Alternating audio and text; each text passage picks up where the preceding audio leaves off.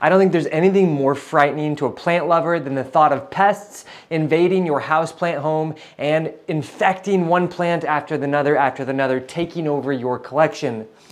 So in this video, I'm going to talk to you about one thing that you may consider doing for a little bit of extra prevention.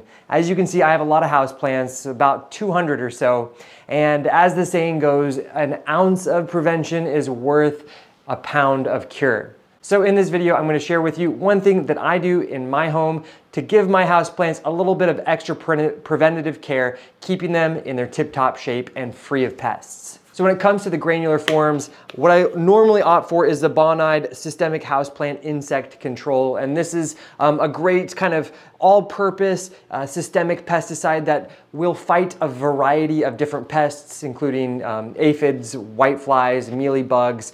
It helps to reduce the pressure of scale, which is something that I deal with a lot, as well as thrips and the larva of fungus gnats, which we all love to hate, that is found in the soil of your plants. And the main ingredient of this pesticide is what's called imidacloprid. This is actually a chemical similar to nicotine found in plants like tobacco, and when it is present in the cell walls of a plant and these pests put their teeth into them and they absorb some of that imidacloprid, they will die relatively quickly.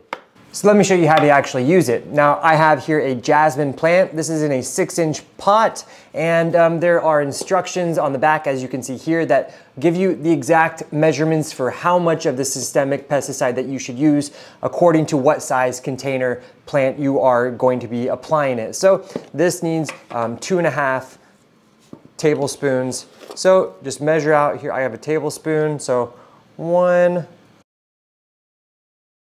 Next, what we're going to do, take something like a chopstick to just kind of help it enter into the soil, ensuring you're not damaging any roots in the process. Just like the top inch or so. And then we're going to water it in. So you can time this on a day where you need to water your plants. That would be the best time to apply this, because you're going to want to let it really absorb and not water again for at least another week. And the label on here says that you should reapply every 8 weeks. For me, I do it once every 3 months, so once every 12 weeks. I find that to be absolutely enough, and helps me, with the beginning of spring, summer, fall, winter, makes it easy that way. And that's really all that you need to know to add a little bit of extra preventative care to keep your plants pest-free all year long.